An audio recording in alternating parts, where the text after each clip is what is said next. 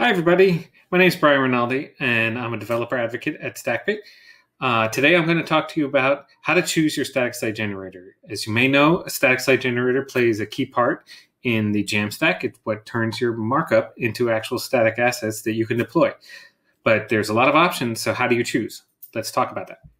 So if you go to staticsitegenerators.net, which aims to be like the most comprehensive list of static site generators out there, you'll see that there are a lot of options. According to staticsitegenerators.net, there's 459 options out there.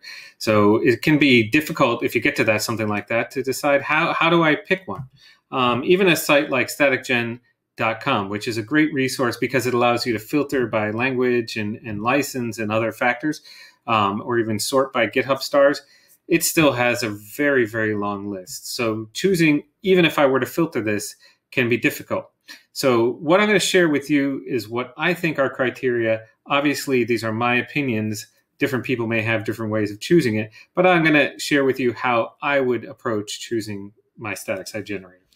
So the first question I would recommend asking yourself when choosing a static site generator is, what is your level of experience? I mean this both in terms of your level of experience as a developer or particularly front-end developer, but also your level of experience with the Jamstack specifically. Have you already built sites using the Jamstack? Are you comfortable with the concepts of the Jamstack before jumping into a new tool? One of the reasons I think that experience matters, or several reasons actually, is that some tools have a steeper learning curve. This is not a criticism of certain tools, but some of them do require that you learn a lot more, and there's a little bit of a steeper difficulty getting to know the tool. Other tools tend to have fewer community resources. That can be because they're not as widely used, or that can be because they're newer tools that just haven't had the opportunity to build the community resources that other tools have had years building. And then some tools will allow you to, I think, jump into the Jamstack concepts early without necessarily getting lost in learning, say, a new front-end framework if you're not already comfortable in that particular front-end framework. So which tools would you choose if you're new to Jamstack? The tools that I would recommend are Jekyll, Hugo, and Gatsby. And let me explain why. So let's start with Jekyll. Jekyll has been around for ages. It was, for many people like myself, our first foray into what became the Jamstack. At the time was just static sites. Jekyll gained a lot of popularity in part because it's kind of the default static site generator that to this day still runs GitHub pages. It is built in Ruby, and it uses Liquid as its primary templating language, although that is configurable. Jekyll, because it's been around for ages and because it was so widely used, has a really big community. It's really easy to find resources to help you. Their docs are very good. Liquid is actually quite well documented as well, and is in my opinion, very easy to get a hang of. And I'd say, in my own experience, the one biggest difficulty is that I'm not a Ruby developer, but I don't need to touch Ruby largely to use Jekyll. However, the Ruby ecosystem can be a little bit complicated. I've often had times with my setup with Ruby locally going haywire, and I'm not very well equipped to fixing that. That being said, that's a rare issue, and I still would highly recommend Jekyll as a tool for somebody who's new to the Jamstack. Hugo is another option that I'd highly recommend. Hugo is built with Go. One of the things that makes Hugo special is because it's built in Go, it is incredibly fast. Building your sites is just crazy fast sometimes. With the first times you use it, you may even wonder if it actually ran. The other thing I'd say about Hugo is that Hugo's documentation is excellent. It's extremely thorough. Whenever I run into an issue, I can generally find an example in the documentation. So I'd highly recommend that for that reasons. The one negative I'd say for Hugo would be that Hugo uses Go templating, and I find that has a bit of a steeper learning curve than, say, Liquid or other templating languages that you may be used to. And that can present a little bit of a problem, but at the same time, I still think Hugo is a fantastic tool for somebody new to the Jamstack. And that brings me to the last option that I recommended, which is Gatsby. Now, if you're a JavaScript developer, particularly if you're a React developer, Gatsby will feel really, really comfortable. Gatsby has outstanding documentation. It is very, very widely used. It's probably the most popular option today in terms of Jamstack. One of the benefits of Gatsby is that it has a massive plugin library. So pretty much anything you want to integrate with, anything you want to do, you can actually pull a plugin and save yourself having to write the code for that. And that really helps, I think, a lot of beginners. The one downside of Gatsby, in my opinion, is that if you are not already comfortable with React, you may struggle a little bit getting to understand the concepts of Gatsby, because you have to both know React, and then there's a little bit of a Gatsby way of doing things, which involves GraphQL and other aspects that, while I'm not saying they're particularly difficult, they do have a steeper learning curve if you're not already comfortable with the underlying React concepts. Okay, so next let's take a look at those tools that I might say are open to you if you have some experience with the Jamstack already, or are, a very more experienced developer. Those are Next.js, Eleventy, Nuxt, and Gridsome. Let me tell you a little bit more about each of them. Okay, first let's look at Next.js. One of the things that makes Next.js unique is that it can be used both for server-rendered apps and for Jamstack apps. And I'll be honest, it was one of those that I was borderline between putting it in the prior group or putting it in this grouping. I'd say I leaned on this grouping because of that factor that it does both, that when you search for documentation, a lot of it tends to be leaning towards the server-rendered apps as opposed to the Jamstack apps. That has been improving, and Next, I will admit, has excellent documentation. I find it actually relatively easy to use, so I do highly recommend it, particularly if you're already comfortable using React. Now, if you're looking for a JavaScript-based tool that doesn't actually use a front-end framework at all, then I would look at Eleventy. So Eleventy is JavaScript-based, but does not use any front-end framework like React, Angular, or Vue. And it's been getting a very passionate fan base, partly because of its simplicity. The community feels like it's a very straightforward tool, simple to use. So there are a lot more resources out there for Eleventy than there used to be, even though Eleventy is relatively new to the scene.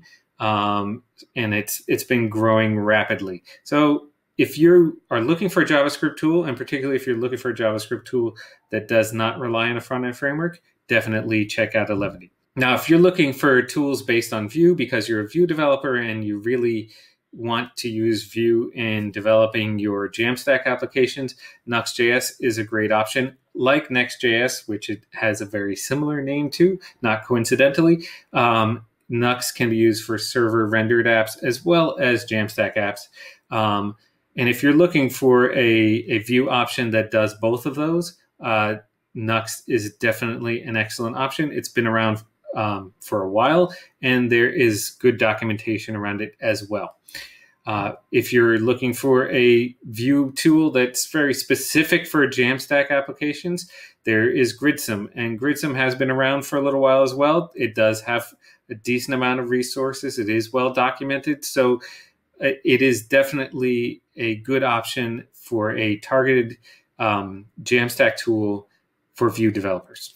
So lastly, let's look at some tools that I'd recommend if you're probably more experienced. And the reason I put these tools here is not a dig against them. It's not to criticize them. It's mostly because these are tools that are newer to the scene, and therefore there are smaller communities around the tools. There are less resources available for the tools. They may develop those over time, but they're not available just yet. And those three tools would be Redwood.js, Bridgetown, and Scully. Let's take a look at them. First, let's look at Redwood.js. This is unique in many ways. Obviously, it is JavaScript-based, and it does use React. The thing that makes it unique, though, is it tries to bring a lot of pieces together, like building serverless functions, connecting to a database, authentication, and all that into a more Rails-like developer experience. It is actually quite well documented for a new project. I've run through the tutorial myself, so it's really good, but it does have a much smaller community, and there are fewer external resources that can help you if you get stuck. That being said, it definitely is worth checking out. Bridgetown is another new tool that's only recently come out. However, Bridgetown is based on a fork of Jekyll. So if you're comfortable in Jekyll, this will feel comfortable, but they've already diverged in a number of ways that make it unique. It's worth checking out, definitely, if you're interested in a Ruby-based tool, if you are comfortable with Jekyll but feel like maybe it's missing some stuff. And it has been very active in development. Obviously, because it is new, there are fewer resources and a smaller community, but I know I've seen the developers who work on this, and they've been active out there answering questions and things like that. So, again, if you're in the market for a Ruby or Jekyll-like tool, this would be one to check out. The last one I'm going to talk about is Scully. Scully came out, I think, late last year. And what makes Scully unique in many ways is that it is the Angular tool. So obviously we've talked about React tools, and we've talked about Vue-based tools, but there hasn't been an Angular tool until Scully. So if you're an Angular developer and you're looking for a solution based on Angular, this is a really interesting tool to look at. They actually do have some very unique features that none of the other engines have. So that's worth checking out as well. And the other thing I'd say is it does seem to be very well documented. I'm not an Angular developer, so it's hard for me to judge, but it seems like they've built a strong community around it in a short period of time. So if you're on the market for an Angular-based tool, definitely worth looking into. Okay, so the last item I want to talk about, and because it came up a lot when you talk about these tools, is does the language even matter? And by the language, I mean the language that the tool is built in. So like Jekyll, that would be Ruby. Hugo, that would be Go. Gatsby, that would be JavaScript, and so on. I would argue that no, the language, generally speaking, does not matter to you. So don't take that as a major factor in choosing whether or not you want to try a tool. As an example, if I'm in Jekyll, I'm largely going to be working templating in Liquid. And I'm not actually going to really have to mess with Ruby at all. I've used Jekyll for years, and I don't know Ruby at all, to be quite honest. The same goes for Hugo. I've used Hugo for years as well, and would not say I'm a Go developer by any means. That being said, if you're a JavaScript developer, there's a lot of solutions out there for you nowadays. If you have a particular preference for a language or framework, you can take that into account. But I wouldn't let that be a determining factor in whether you choose to use a tool or not. I would actually argue that things like the documentation, the community, and the the continuous updating of a particular tool are all going to be factors that matter in the longer term more than the specific underlying language the tool was built in. All right, that's it for me today. I hope this was helpful to you if you are in the market for a new static site generator or your first static site generator.